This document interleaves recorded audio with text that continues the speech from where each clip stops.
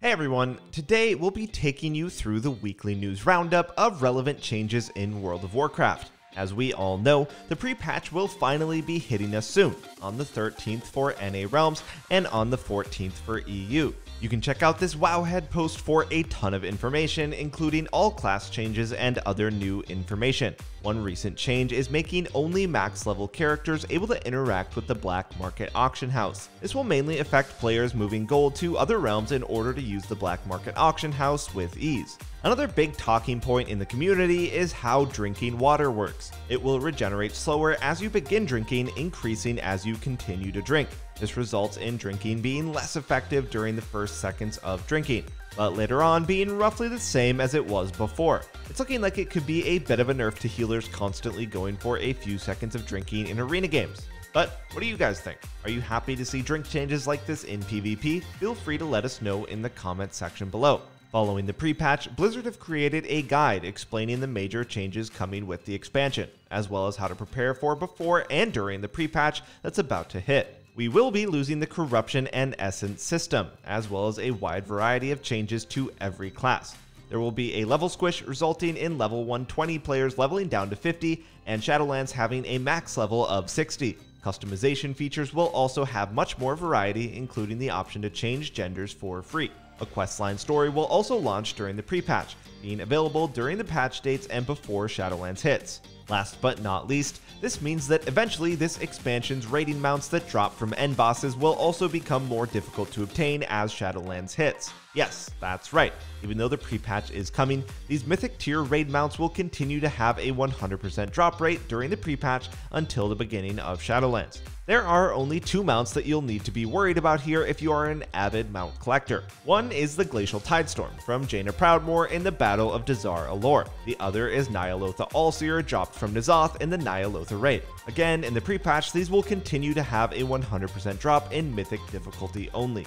Alright, moving on to Shadowlands content, on the beta, a trinket vendor has been implemented, giving us access to all of the PvE trinkets available from world quests, dungeons, and raids. This allows us to experiment with these trinkets in arena games and see how good they are in comparison to the PvP trinkets. And there are a few for all classes that are either powerful or even overpowered, which could drastically change the game due to their strength. For melee damage trinkets, the two best trinkets are Phial of Putrefaction and Skulker's Wing. Phial of Putrefaction is a passive trinket, applying a nature dot on your target constantly as long as you have uptime stacking 3 times. This trinket can deal incredible amounts of extra damage with a high uptime, making it powerful in short or long games.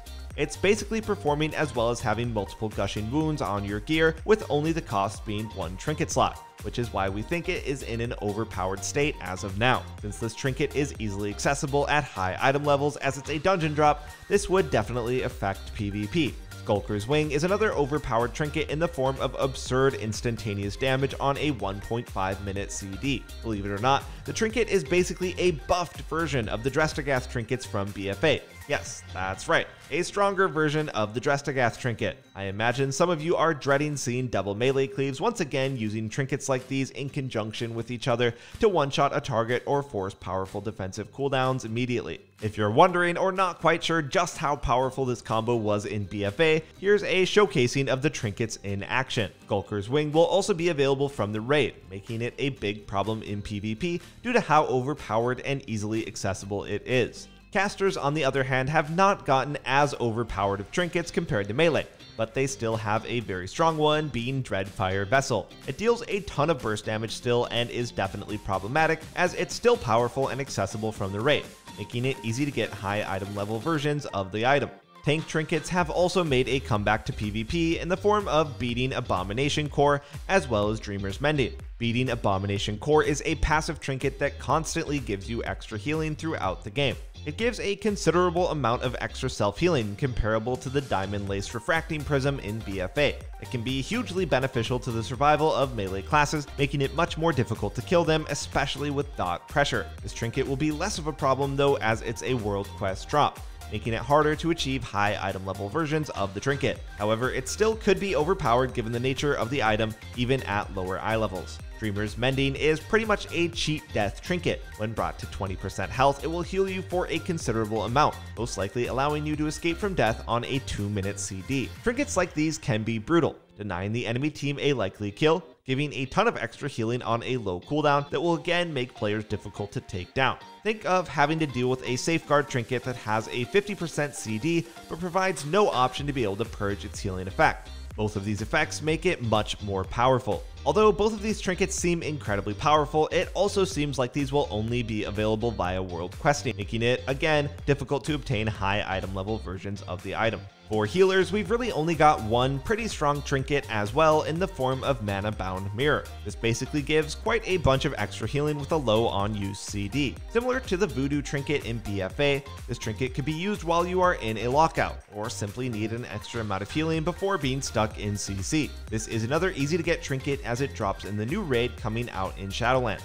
So, what do you guys think of these trinkets coming out and being used in Arena? Personally, I've never been a fan of PvE trinkets having so much power in PvP instances. Trinkets having a ton of power can drastically change the playstyle of the game, as you may need to constantly play around how the enemy team uses their PvE trinkets. We've also seen how OP trinkets have affected the game in BFA. Some trinkets can completely change the playstyle of a game and literally sway some matchups in your favor. While trinkets should be strong, they shouldn't be too strong, and PvP trinkets should be more optimal in PvP instances. The power of these PvE trinkets are also completely nullifying the PvP trinket 2-set bonus. It is currently far superior to have one, if not two, PvE trinkets instead at the moment. Alright, now that we've finally finished rambling about trinkets, we can look into other changes, including the Maw, Conduits, and Covenant balance. With the Maw being out on the beta for some time, Blizzard has been receiving feedback on this, pretty much saying that it sucks, although Blizzard also agrees and is looking to improve on the impact the Maw has. Blizzard will also be changing the Conduit system, allowing it more flexibility. The main changes here are that you will gain 1 Conduit charge every day, up to a maximum of 10. This means that you will be able to make 7 Conduit changes a week if you want, as well as if you want to replace your entire tree of choices, it will cost you 4 Conduit energy. There will be upcoming class and Covenant tuning as well. This will be nice to see when it happens, as some classes seem to benefit a lot more with certain Covenants compared to others. Moving on to Soulbinds, they have changed the layout of Soulbind trees. The biggest change here is that all Soulbind trees will now have only 2 potency conduit sockets instead of 3. Certain classes with strong spec-specific conduits will basically be less effective, having to trade a potency slot for an endurance conduit slot. Here is an example, comparing the Kyrian Pelagos tree with what it previously looked like. And here's what it will look like now. These tree changes are implemented across the board with every Soulbind tree. Alright, moving on to the more juicy stuff, a new recent beta build has been implemented. This build resulted in a ton of legendary nerfs, among other things. Looking at the most relevant legendary nerfs, Frost Death Knights will be sad, seeing both Cold Tira's Favor and Rage of the Frozen Champion being nerfed quite heavily. However, that being said, Biting Cold did actually receive a buff. For Frost Mages, Cold Front and Freezing Winds also got hit with nerfs as well. Kiefer's Skyreach for Monks has also been changed, giving it extra crit chance, but nerfing the uptime per target. This feels like an overall nerf. Last but not least, we see Rogues having big changes to their legendaries. Guile Charm receives a big nerf in the damage it deals, as well as the effect being shorter. Akari's Soul Fragment is certainly the biggest nerf on legendaries that we have seen. Originally being nerfed from 100% to 50% damage, it has once again been hit with a nerf, reducing it to 15% effectiveness. Even though the legendaries have been getting hit with nerfs, Blizzard have stated that they will continue tuning the power of legendary items. Most likely this means that they will be buffing legendaries in an upcoming build, so we expect to see more changes to legendaries too. Some of these nerfs were 100% needed though. For instance, the nerf to Akari's Soul Fragment, as without these nerfs, it was severely broken. So, how do you all feel about these legendary changes? Do you want legendary items to be weaker or stronger in PvP scenarios? Most class changes implemented weren't too big. The biggest one here is Hunter's Mark, making it no longer part of your damage rotation. Before these changes, it was basically an annoying button that you had to press. Now that its cooldown is removed, it makes it better for PvP as well as keeping hunters happy. As for Covenant changes, Flagellation for Rogues seems to have been buffed, making it a more desirable choice. And Paladins are going to be left confused with their latest conduit change to Righteous Might. Necrolords was recently buffed, making it the strongest offensive pick for Paladins. Now that Righteous Might has been nerfed though, it brings this covenant back down once again. Next, let's take a look at the PTR class changes that are expected to come live as the pre-patch hits next week. Note that these changes are not actually live on the beta and are instead going straight onto the live servers next week. Balanced Druids will no longer live in misery, seeing as they will be receiving buffs to all their damage as well as buffing their talents Soul of the Forest and Starlord. Holy Priests will also be seeing buffs across all of their healing, keeping them happy as well. For Disc Priests though, this remains another story as they change how Schism works. It deals more initial damage but drastically nerfs the debuff on the target, resulting in quite a significant nerf. Monks will be seeing changes to Fortifying Brew, reducing its cooldown for all specs. For Windwalker and Mistweaver, it will now be a 4-minute CD, whereas for Brewmaster, it will be a 6-minute CD. Speaking of reduced cooldowns, Holy Paladin's Holy Shock will be changed from a 9-second cooldown to a 7.5-second one, resulting in a small buff. We've also seen major nerfs to Frost DKs, potentially gutting the spec before it even hits live servers. Time will tell if Two-Handed Frost will remain the go-to spec for DKs in PvP, but these changes definitely look quite large. On the flip side, Feral Druids have received some much needed damage buffs, which should bring them more in line with some of the other melee. And lastly, Fire Mages have also seen a few damage buffs. Given that they were certainly lagging behind the other mage specs, this is a welcome change and could see a return to Fire Mages as the most competitive mage spec, although this also remains to be seen.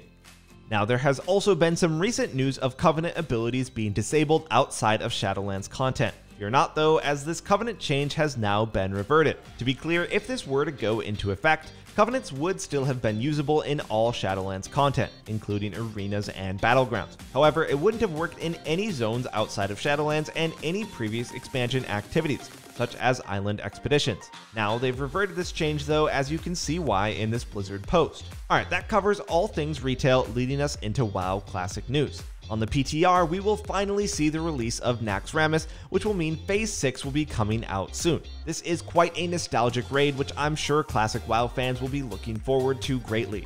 There's also been a TBC beta leak on Twitter, as we can see here, stating that there's plans for a TBC beta launch in March 2021. Alright, that's going to do it for our weekly news here at SkillCap.